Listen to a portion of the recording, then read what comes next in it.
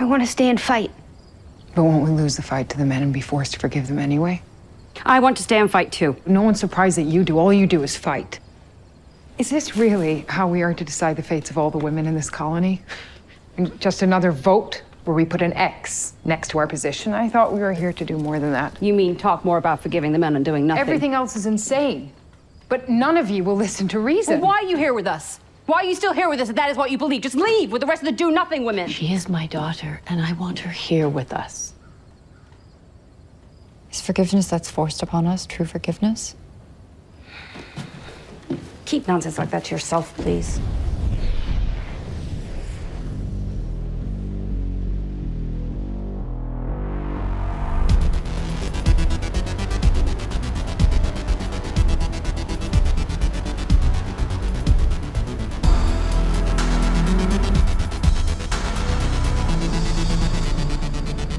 Hello and welcome to Tonebenders Sound Design Podcast, where we talk with the sonic artists behind our favorite films, games, and series.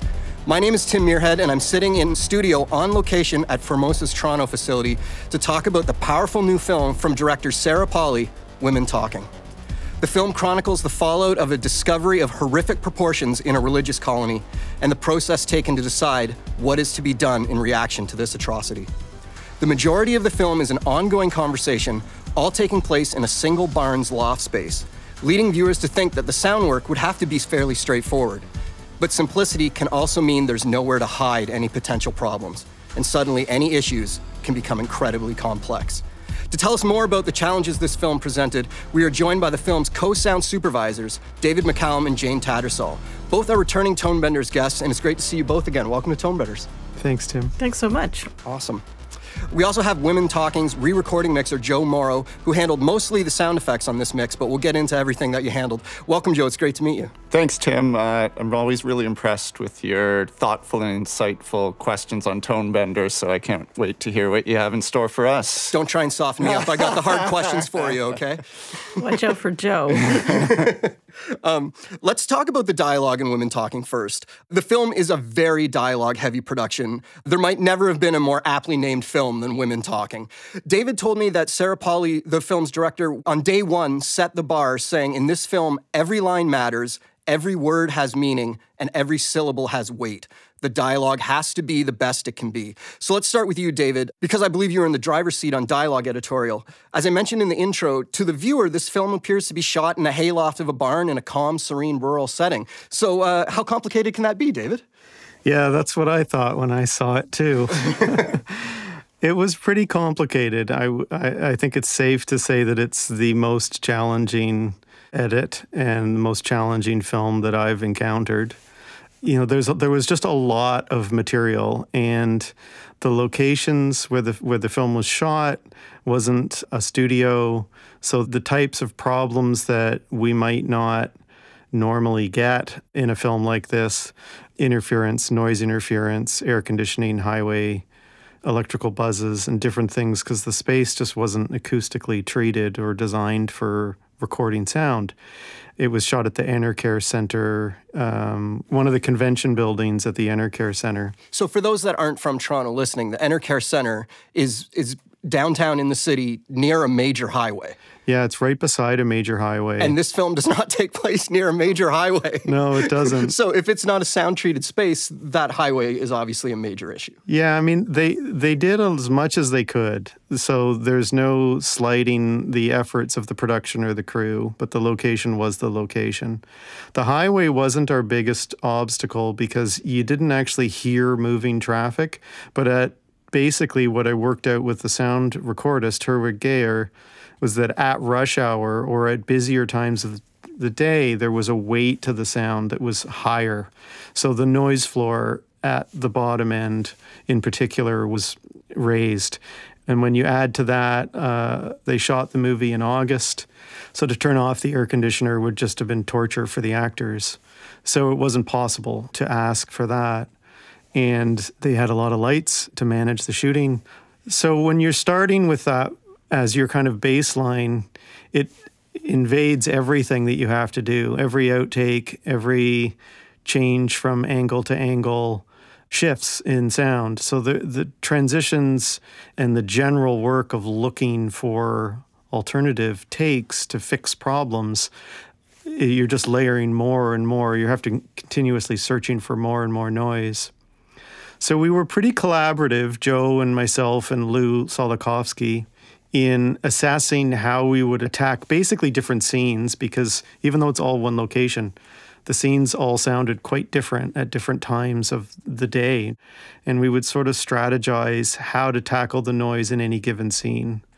The actors were also really varied in how much volume they would use. So there were times when the actors were just speaking well above any noise problems and it wasn't difficult to control it. But then other times it would get very, very gentle and very quiet. And all of a sudden the noise is a much bigger part of what we were experiencing as we were getting started. So there was a lot of collaboration to kind of figure out how are we going to manage this. Sarah, none of us were open to ADRing the movie to solve this problem. That just wasn't even considered. There's way too much dialogue in the film to think that this is a problem that we would put back onto the actors. For sure. Well, obviously, the dialogue is a major component of the film. And I think if you are working in audio post and you hear that there's problematic dialogue, you think, well, great. We can just get the composer to write wall-to-wall music. We can hide all the problems in that. Joe, is that what happened? That is not what happened. As beautiful as the score is in this film, it's used very sparingly and to like in a very effective way. But there's not a ton of it, right? So we had our work cut out for us, Jane and I, with the ambiences as well as getting the dialogue cleaned up and everything like that. So, Jane, how did you tackle the ambiences? We're going to focus right now kind of on the main location, the barn loft. Obviously, it was shot in a studio, but to the viewer in the end, it's a barn in the middle of a serene field. There were slats in the walls of the barn, so you do have the option to bring in some of the outside world and also kind of give the barn some life as well. What were your first thoughts when you saw this? I was extremely excited to see a barn as a location. And the reason for that is I have access to a barn, like 24-hour, all year round access to a barn, because we have a place in the country which is a farm. So I have started recording in that barn. I actually started years ago recording in the barn because it's just such a fascinating acoustical environment. It's quite open with the slats between all the boards. Like a plane goes by or geese fly overhead or pigeon flutters around. Like you hear absolutely everything. So it's interior, which means you're getting the bounce of the sound, but you're also hearing a lot of bleed. So to have that setting, which is so spectacularly beautiful, I thought, I've got tons of source material for this. And how did you start building it? Did you start with the interior or the exteriors? I started with the interiors because a barn moves because of the way it's constructed. So it creaks and it creaks severely when it's very windy. If it's raining, you hear all the rain on the roof and on the sides. So I started with the interior, collecting ambiences from that, and then I realized that I probably needed to have like some additional sources, especially because I heard David talking about all the challenges he was about to experience with the dialogue. So I went to several other barns and recorded their spaces, only to find they're actually a little bit different. If they're smaller, they're different, or depending on what material that's in the barn. One of them had a steel roof, and that steel roof would expand and contract with the temperature outside. And so it made fantastic creaking sounds that I don't know how you could ever replicate that. Well, I'm sure Foley could replicate it. It's because they're so very creative. But so I was able to get those sounds as well. And then because the film was so much set in the barn, I needed to have a lot of variations. So it wasn't just cut and paste, cut and paste, cut and paste. And I wanted to approach it in a way that I would have fun with, as opposed to it being just another show to put some sound in. And how did you have fun with it?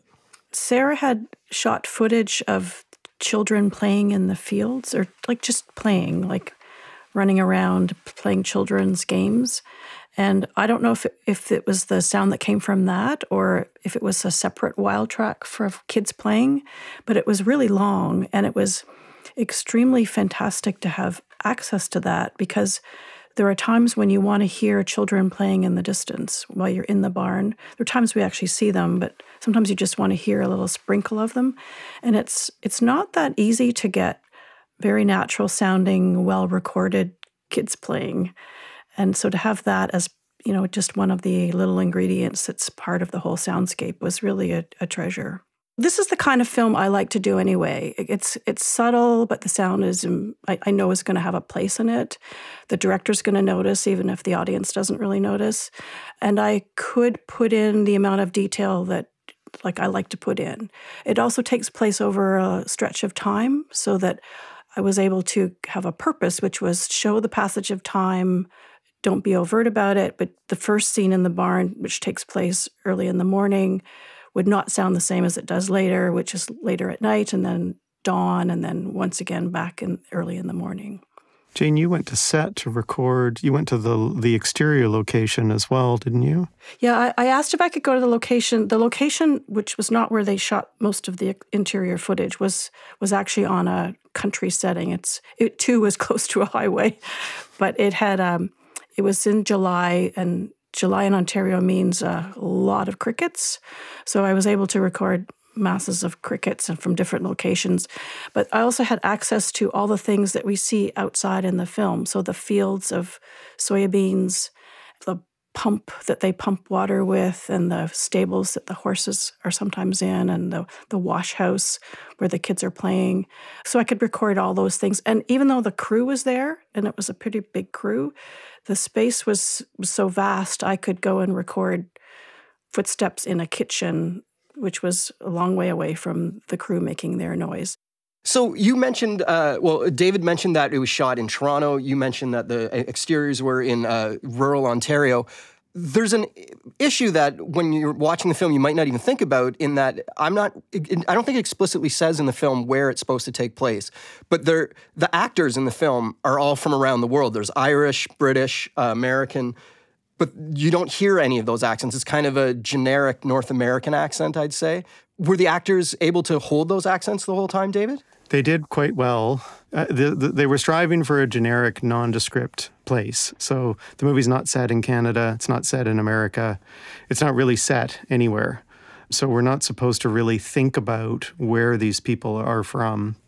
They all worked very hard at kind of finding a common accent together. And I think they did a great job from the source material. When I first saw the film, I thought, the accents are excellent. There was only a couple of things that caught my ear that I felt like, well, maybe we should tweak this. And it's because I have a bit of a sensitivity to Irish. So there were a few lines from Jessie Buckley's. And I thought, she sounds a little bit Irish there, but not a lot. I didn't think of it as a very big deal. But when we sat down to spot for Sarah, she had an extensive list of things that she was concerned about for accent. And I remembered this from when we worked together on Alias Grace. She's extremely tuned towards accents, and she finds it distracting if she can hear something, and she really didn't want anyone to question that. So as we started going through the movie, the list of things that she wanted us to repair or look to repair, if we could, was extensive. And then it got to the point that it was so much that we felt we needed some outside guidance. So we engaged with a dialect coach who was the same woman we used on Alias Grace to review the movie for us and give us her input. And so between Sarah's notes and Brett's notes, I had a fairly extensive list of things that she wanted us to look to improve, and it was focused primarily on Jessie Buckley and Claire Foy. There were some issues with Frances McDormand sounding a little too New Yorkish for Sarah, so she wanted me to look at that as well. And we thought we might need to ADR with her, but in fact we didn't. I was able to actually address that with alternate takes and just basically looking through her performances overall and building something that just had a softer accent. And Sarah was very happy with that. But we spent a lot of time reviewing and assessing the accents, and then we attempted to repair them with production sound first, and then what was left over from our list went to ADR. But we never actually attempted to replace entire lines. It was very surgical and literally improving syllables where the actors would slip and they would lose their accent. So it's not that they didn't have it, it's just in the emotion of the drama and in the middle of their performance, they would deviate. And often Sarah let these things happen without cuts. So they weren't able to edit around it because the actors were just given the camera. So there was a lot of work going through finessing the accents first alone and then with the actors. And this was one of the things that made this so time consuming was the amount of footage. There were, I like to point out the big speech that they're using with Claire Foy for all of her Oscar demonstrations. There's quite a few edits in that. And Sarah is not exaggerating when she said they shot it 120 times. And one of the things Herwig did for us, which was magnificent, was he had them mic'd regardless of where the camera was. So we were very consistent in what we could go back to. And we didn't have 14 booms, but everyone had a radio on and he had multiple booms. So it was very likely that I could track. But it did take an enormous amount of time to listen through all of these takes to try to find performance matches that also addressed the accent note. And then we did record with the actors in ADR. It was a really interesting session because, again, the actors knew we were trying to be surgical. So they were working very, very hard to fix their accents while not replacing the entire line of ADR. And our engineers, they were both in the UK. We were with Nick Cray at KR Audio or Cray Audio and Nick Roberts at Delane Lee. And they were both really good at identifying the syllables that we were calling. It was myself, Sarah, and Brett, the accent coach, identifying takes we thought would work, and they would just grab these little syllables and match them in with a bit of EQ and a bit of reverb so we could see if we were able to pull off what we were striving for. Was the ADR session from an actor's point of view like a normal ADR section and you were just pulling out things, or were you having them just say syllables? No, we would have them say the whole lines with the objective of fixing the syllables. So they knew what to concentrate on in terms of what we were trying to fix. But they also knew we weren't trying to replace the whole line of ADR. So there would be times when they would kind of be ramping themselves essentially through the lines as they were working on it to just try to kind of both match the energy, match the pitch, and get the correction down. And then when we got one that we thought, oh, that's going to match, it's like, well, we didn't fix the accent on that one. Darn. It's like, okay, now we've got the accent fixed. We don't know if it's going to slot in. And this is where Nick would sort of step in to kind of find the fixes. So from their perspective, they were recording the same, but we all knew what the goal was. And it was to try to fix these problems rather than redo their performances in ADR. So Joe, David earlier mentioned that when he was doing the dialogue cleanups, he brought you in early. What was the collaboration between mixer and editorial for the dialogue cleanup early on? David often sends us scenes early in the process to just check out and see, like, hey, I've done my pass on this. Can you or Lou take a look at this and see what you guys can do with it on top of what I've done? See if we have a different perspective from how he's cleaned out the noise to what we can do. And so we'll take little sections of the film, mess around with it, send it back to him. He might take what we've done and be like, oh, that's much better than what I came up with. Or he might say, you know what I did is going to work fine. And yeah, and then once we start pre-mixing, there's a ton of collaboration between David and us as we're pre-mixing and sending stuff back and forth. You were moving back and forth a bit. Why was that happening? We had a bit of a tricky thing happen I guess it was right at the end of our pre-mix time and before the final mix, where we had a bit of a run-in with COVID, so both our picture editor and our lead mixer, Lou, got COVID. And I think due to everyone's schedule, we really needed to forge ahead and not delay anything. And so in addition to doing the effects pre-mixing, I finished some of the dialogue pre-mixing, did a couple reels, and then started the first few days of the mix on my own, handling both sides of the board until Lou was feeling better and was out of the quarantine sort of process. And thankfully I had David and Sarah with me in the room. We sort of got through, I don't know, a reel and a half or something, just trying to get as far as we could with just one person manning all of the faders. Yeah, I mean, it was when Lou then joined us, we didn't pick up from where we were. We actually jumped back to the beginning, so as if this was now our first day. And it actually worked so successfully because it felt like we were starting our mix, but the reel was already mixed. And so it meant that we created real momentum right off the top. And I've come away from that thinking, well, that's a model. Like, that's a good way to work, to put yourself in a position where you're doing advanced work and you're doing really elaborate advanced work, but you know you're going to go backwards so that you keep a little bit of the pressure off and you're not trying to complete something and then start again.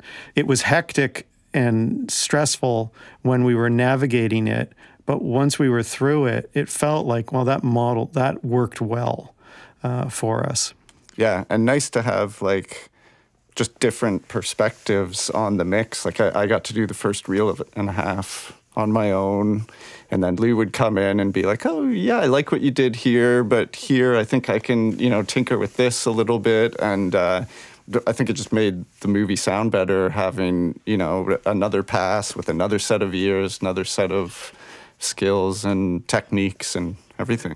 So if I'm correct, David, you were saying that as the shooting days progressed, the background sounds would change. So you couldn't just kind of pick a setting and apply it to everything, right? No, I mean, I would say we went clip by clip for the most part in trying to manage the noise. As it got later in the night, or into the evening, so the middle reels of the movie, I would say that we had more coverage because all of a sudden there was a kind of a bit of a denser background, but we wanted perfect dialogue before the sound effects showed up. I really feel like sound effects benefit from not having to do the job of hiding dialogue issues.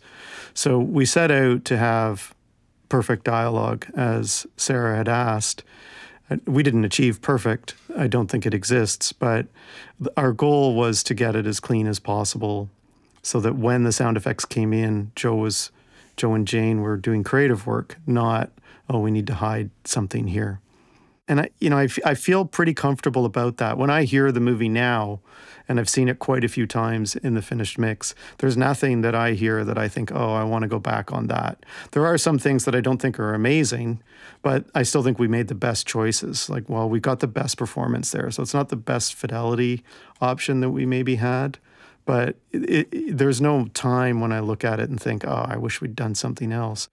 And there's one scene in the movie where we ended up with a hybrid of, we shot the entire scene in ADR, and but I edited the dialogue completely as well, and then sat and did a kind of A/B of what I thought was best. It's the scene between Rooney Mara and Ben Whishaw on the roof. And, we had the challenge, they shot that at night. There's only radio microphones because the camera was below them or behind them. There's just no boom. And it didn't sound great. It wasn't unusable, but it wasn't good. And so I asked the actors to do it again. I was nervous about it, but they were amazing, like absolutely magnificent in recording the scene without complaint at all. And Sarah was just wonderful watching her direct them through it. We were all fully committed to, we are going to use this ADR. And when I got it and edited it all, it was amazing, but I still felt like, okay, now we have to test the ADR against the production sound. And I think I brought Joe and Lou in when I was doing that work to kind of like, which ones, what do you think? And I would play them the weave that I'd built, and we just kept pushing it. And we changed it again, even right on the last day of the mix. We made a couple of swap changes. But I remember sending a message to Sarah after watching the film at TIFF, and I said, I can't remember. I watched the movie now, and I can't remember which in that scene is production and which is ADR. And she texted back because I don't remember either.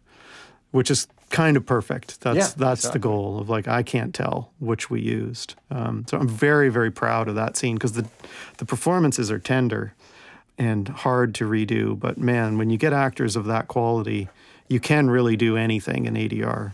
Wow. I didn't know about where the film was shot. I am a naive individual who believes in movie magic, so I assumed it was shot in a barn. So when I heard that it was shot in a convention center, I didn't feel any of that while watching the movie. It felt like all the dialogue was placed in the barn perfectly. So it worked. Whatever you did, it was magic. When I get back Lou and Joe's work, I am mesmerized by how skilled they are at managing noise and preserving voice. I feel like I can get rid of noise, but I damage voice. And my limitation is always I stop myself when I feel like I'm damaging the voice too much. And when I get their work returned to me, there are times when not only is the noise gone, but the voice sounds so much better and so much richer. It's like, how do they do it? What are their skills that I don't have? So I feel the same way that problem, which was a big one for us at the beginning, is not a problem at all. And I think if anyone watched the movie now, I hope they would say, what are these guys talking about? It sounds fine. I think that might be the case. Something I want to talk about, we'll get away from dialogue for a moment. Jane, do you want to talk about, in the film, at points, we go kind of back a little bit in time to memories. Do you want to talk about the sound design of how you differentiated those from present tense? Yeah, that was actually in the script. Sarah had written those flashbacks as having a sound that was like harsh machine-like sounds, which would be like really hard to listen to and aggravating. And anyway, she asked me to come up with some sounds for that. Or she put it in the script and then asked for temp sounds for that. So I took a whole lot of like grinding sounds and vocalizations. I myself and another person, we did some like kind of sounds into a mic, and I layered them and pitched them down. So all of it sounded like horrible things happening to a human and metallic industry. And I played them for Joe, and Joe said, I don't think it sounds harsh enough. Did I say that? You did. Like, okay, Joe, I'm not sure what else to do. Anyway, I gave them to the picture department, and so they could incorporate it into their temp tracks. And then they just never appeared. So I asked, like what happened? Feeling like, oh my God, like I should do this again. And you always want to please them. And was told that, in fact, I should come and listen to the score that had been created because they were really happy with what it was. And I heard what Hildur had done, and it was the most extraordinary sound, definitely music, and it worked with the rest of the score, but it conveyed exactly what the sound design was supposed to, the sound effects sound design was supposed to convey. And like I had, like absolutely, there's no way that I could do anything better than that. It was really cool to listen to that, because often when you work in sound effects, you kind of think like score just like takes the opportunity away, and it could work with both of them. But in this case, she just nailed it. That's awesome. There's a scene in the film where I guess a census taker, a pickup truck comes through their colony with loudspeakers on top, and it's playing a song by the Monkees. And it drives by each house individually, and we see the perspective from inside the house. And your first instinct, I would think, would be to have the music drop down and come back up and drop back down. But that takes away the feel, the push of the music. So I feel like the way you tackled that, I could be completely wrong, but what I got out of it was, instead of doing massive volume rides, you rode the effects that you put onto the music. Yeah, so that was Lou mixing both the loudspeaker voice and the music through there. But yeah, we did a lot of perspective shifts. Like all the perspective shifts are in there, but we didn't want to lose the energy of the music blaring because it's such a foreign thing in this film to have a pop song playing in the middle of this, you know. Yeah, an movie. alien just showed up in the film, basically. And so. Yeah, so I mean, Lou played with like the reverb and the slap and the the distortion on the treatment of both the voice and the music, and it was really important to Sarah that we get that this is 2010. It's a census being taken. Like it's I think the only part in the movie where you're placed in a time, and so. The loudspeakers blaring, and you hear it probably more than you should in a lot of these perspectives, but you still get the idea that, oh, now it's over there and a little bit more down the road. Now it's going by the window. Now it's panning behind us and coming back around.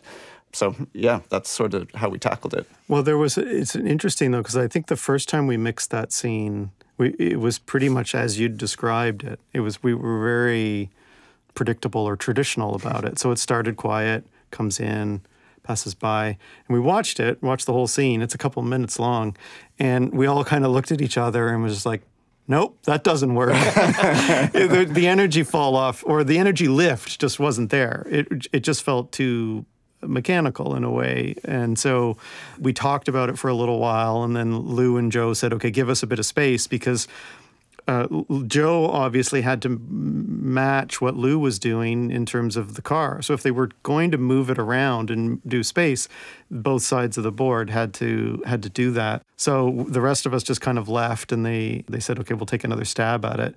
And basically went the other direction. It's like, let's start with it high and see what we can do. How high can we keep this music, and how do we keep the energy going? Which is, I think, the way it came to us, like out of the Avid. The picture editor, Chris, had kind of designed it to be bold. And so we left, came back about half an hour later, and they played us the second version, which Lou and Joe crafted on their own. And it was like, we were all like, oh, yeah, that's fun. So they still spent another like hour or two on it, finessing it. But we were all pretty excited. It's like, yeah, the rules kind of go out the window with respect to perspective, but we wanted it to be bold and a bit crazy, and I think it kind of worked. Yeah. Jane, let's talk a bit about the idea of being a sound supervisor on a film like this. How long was your editorial process? Talk us through kind of your first day till your last day. So my sound supervisor role was really in the making of the track. I worked with wonderful sound editor Alex Bullock, and I did the first couple of reels and sent them to him so that he would have an idea of like what I was trying to go for. And one of the things we had to go for was the comment that Sarah had made, which is the book that the film is based on is set in Bolivia, but she didn't want it to be a film set in Bolivia. She wanted it to be set in no specific place. So we couldn't choose specific Ontario birds where anyone in Ontario say, oh yeah, that sounds like where I've been before. So she had suggested we should try birds from all up and down North and South America. So that was our first attempt at it, birds and insects, only to find that we thought, like, this sounds really weird, like we're in the tropics, and it's obvious that we're not in the tropics. So that was part of the discovery that we made during the sound editorial part of it. So yeah, I was, as the sound supervisor, it was a bit of a different role to take on this one. But I've worked with David McCallum for many years now, and he knows what I'm trying to do. He knows what my taste would be.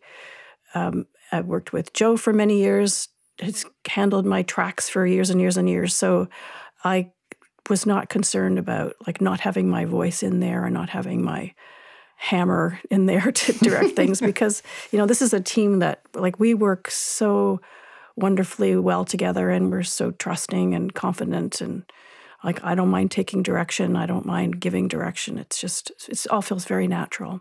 So when you mentioned you did the first couple reels and then handed it over to Alex, were there any kind of rules that you had him to follow? Did you have any kind of sounds that matched characters, or Were you just building the environment? It was building the environment and building the sense of time. And so I did that, and then I did the last reel, and then he handed it back to me, everything he'd done, so that I could go through it all and get the way it works, certainly with me, perhaps with all other sound effects editor, is as time goes by, you get more ideas, and somehow you're sleeping it within your brain, and you come up with things that you want to add, so you have to go back to reels.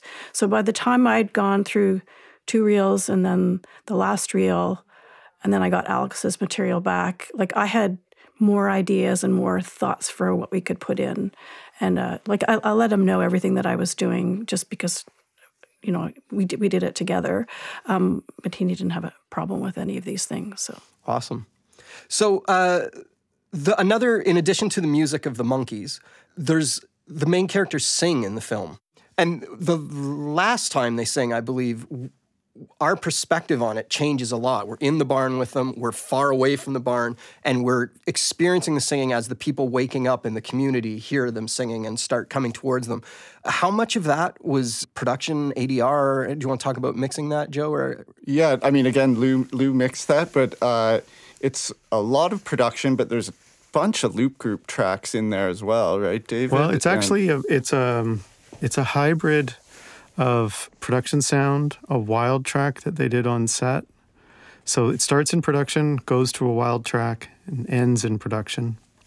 The wild track was shot, obviously, right in the location, but they restructured the wild track for recording.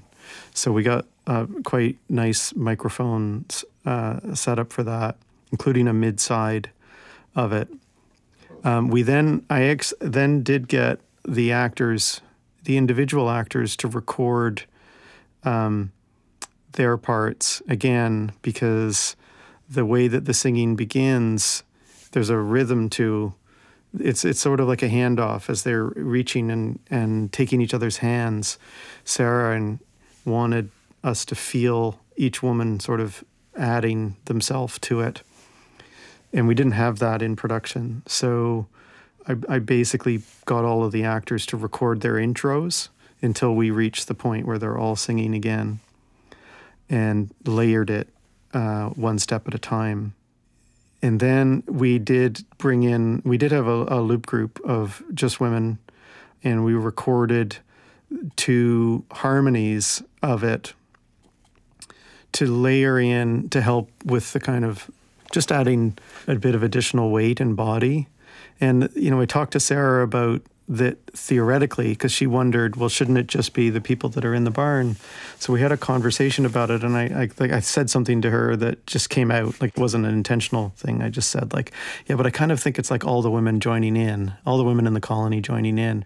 And she looked at me as like this theoretical idea, and she's like, yeah, they are. And so she was quite keen, then let's try this. So we did get them we got the loop groupers to sing it as well, and we made sure that everyone we cast had a good, was a good singer.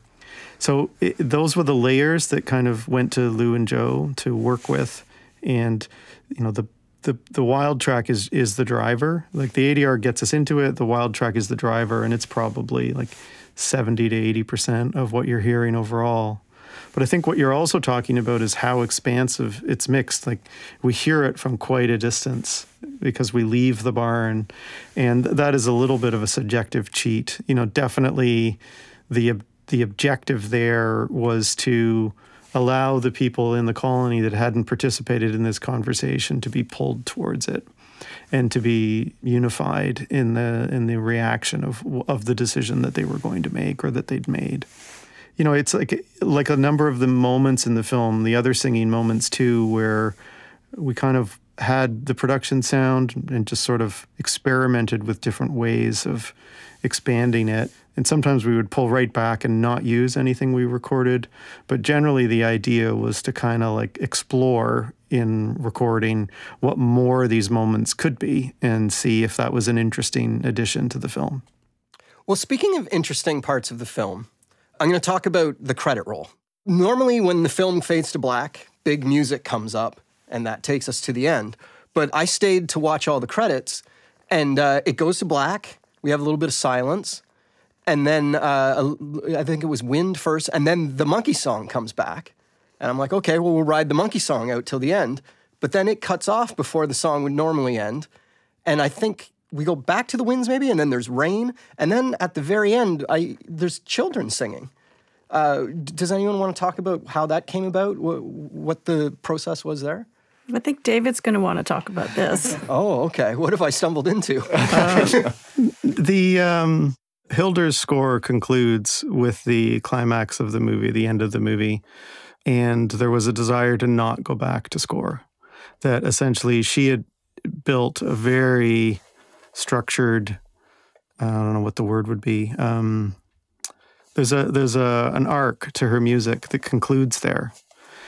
So to reprise something from the movie in the credit sequence didn't really work for Sarah. She's like, no, the music's over, so we're kind of done with the score. We didn't want to go and find another piece of music. So she asked, like, could we just have sound effects, essentially? Could we play sound effects? And this was a decision, like, in the mix. Yeah, this came up, like, at the beginning of the mix. We didn't have, it's like, we kept asking, what are we doing for the credits? We don't have the music for the credits. We don't have anything. And then Sarah was like, I don't think I want music. I think I want sound effects. So, we talked about what that meant, because again, it was a literal choice in the sense of like, well, where are we though? Like, if we're going to play sound effects, where are the sound effects? And she said, well, I think it's at the new colony. I think where we're waking up to is where the women go. It's not where they've been, it's where they're going. So I kind of just, it's like 6.5 minutes long. And I set out with an idea of like, all right, let's just have a day at the new colony. What does a day at the new colony sound like? So I went through some of Jane's sound and I explored the kind of like the sounds of the atmospheres of the space and began with essentially morning, dawn. So the wind is like nothing is awake yet. All you're hearing is the wind. And then slowly we bring in birds and I built a kind of an entire soundscape that it actually had the singing children fairly early on in it that lasted the whole kind of credit sequence. But there was a kind of like, but maybe we want to bring the monkeys back. Maybe we want to bring the monkeys back. So again, though, it's like you can't go right to the monkeys. It's only a 2.5 minute song, and you can't go right to the monkeys right at the end of Hilder's score. Like that didn't work at all. It'd be jarring, yeah. It was really jarring. So the idea came, well, why don't we put it at the actors' credits? Like let's get through the actors' credits, and then when the scroll begins, we'll go to the monkeys. So we ended up with like about a minute of sound effects. So I kind of took what I had done as a montage, a 6-minute sound effects montage, and restructured it so that there's an opening, then the monkeys come, and then we get back to it. And it is a kind of day, it starts with gentle, there's rain and thunder, and then calm. And then I was like, the singing that you hear is actually Sarah's children. And the director's Sarah's children. Yeah, director Sarah's children. And it was a wild track that they'd recorded on set that I had found when listening to the source material. And I just thought it's kind of interesting and fun.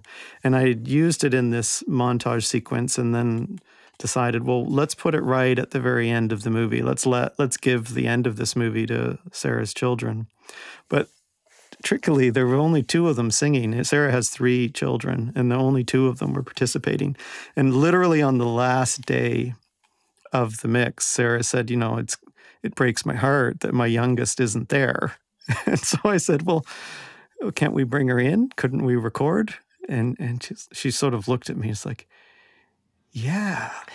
So she emailed her husband or texted her husband, and they were going out of town that day. So they came to the studio a little bit earlier when we brought the youngest one, Amy, in, and we let her listen to what her siblings had done, and she sang along to it in her little 3-year-old voice.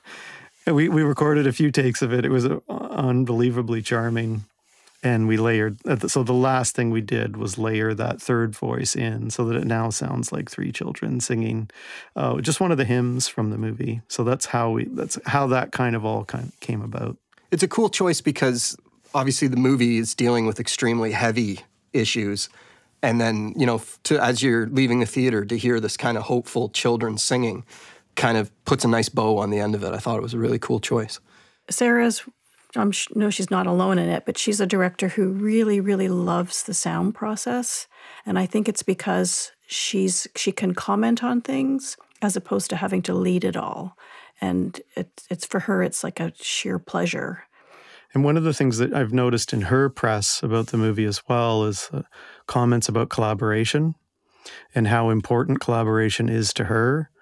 And it's interesting to hear her speak about that because as a crew that's worked with her in the past, we're quite aware of how much she expects us to bring to the process our own ideas and our own thoughts. She doesn't ask us to do what she wants. She creates a scenario where we do what we think is right or best and wants to receive those things from us. So to know that she was exploring the concept of collaboration while giving us this space to kind of be our best selves it's interesting to kind of have that perspective on it now too. That sounds awesome. That sounds really inspiring unto itself. Many projects we work on have guide tracks that are created during the picture edit, and try as we might to be creative beyond the bounds of the guide track. Sometimes the filmmakers like to go back to what they had heard and became familiar with. Tempitis. But because of the process of how this film was made during post-production, yes, there was a guide track, and it was a fairly fold-out guide track, but it didn't have as much detail as some of them tend to. So it actually was, for me, much more freeing knowing that they hadn't totally immersed themselves in creating the guide track, which was exactly what they wanted to hear. So while we should replicate it to some extent, there is a lot more opportunity for us to just think about things that might go into it. I think we'd also be remiss if we didn't comment on the Foley work that we received from Andy Malcolm and his facility Footsteps up in Uxbridge, Ontario. They did an amazing job. I can still remember walking into Joe's premix on day one of Foley and thinking, okay, this Foley, we really need some good Foley here. And the first thing I heard were these big, loud, clumping boots across the barn and heavy bales of hay being tossed around. And I thought, oh, it's great. We wanted it to be big and thick and messy. And I think I thought what they brought to the table for us was exceptionally good. Yeah, Andy doesn't mess around. Him and his team are always delivering good stuff, that's for sure. Well, thank you very much for talking with me today. I really enjoyed the film, and I also really enjoyed coming down and actually interviewing you in person. Normally these interviews are done digitally over computers or something, so it's awesome to be face-to-face, although, Joe, I can't see you with this pop screen for the most part. But thank you very much. I really hope that a lot of people find their way to see it because it's really worth seeing. Thanks so much. Thank you, Tim. If you have a chance, please make sure you see Women Talking. It's well worth your time. I want to send a big thanks out to the folks at Formosa Toronto for inviting me into their facility to conduct this interview. Also a big thanks to Richard Calistan, who was kind enough to set up the room for the interview and engineer the recording. I threw him a couple curveballs, and he was on point. Also, I need to send out a massive thanks to Robin Edgar for doing an excellent job cutting and mixing this episode. Robin is an audio engineer and sound designer focused on narrative podcasts and radio. She currently works at Pacific Content and on a handful of freelance projects as well. You can find her on Twitter @_Robin Edgar. That's Robin with a Y. Robin will be getting a free copy of the amazing sound effects library, Sonic Springs, donated by its creator, Katrina Amsler. Please keep an ear out on our podcast feed in the next few weeks, as we have an excellent episode coming up on one of my favorite films in a long while, the David Bowie doc, Moon Age Daydream. I talked with the sound team and the film's director. It's an excellent conversation, and I can't wait for everyone to hear it. Until then, my name is Tim Muirhead, and on behalf of the Women Talking sound team, thanks for listening to Tonebenders. Talk to you soon. Tonebenders is produced by Timothy Muirhead, Renee Coronado, and Teresa Morrow. Theme music is by Mark Strait. Send your emails to info@tonebenderspodcast.com. Follow us on Twitter via @thetonebenders and join Tonebenders Podcast on Facebook. Support this podcast. You can use our links when you shop with Amazon or B&H, or leave us a tip. Just go to tonebenderspodcast.com and click the support button. Thanks for listening. Are you looking for more audio-related podcasts to listen to? Tonebenders is part of the Audio Podcast Alliance, featuring a hand-picked selection of the very best podcasts about sound. Be sure to hear the latest episodes from our friends in the community at audiopodcast.org.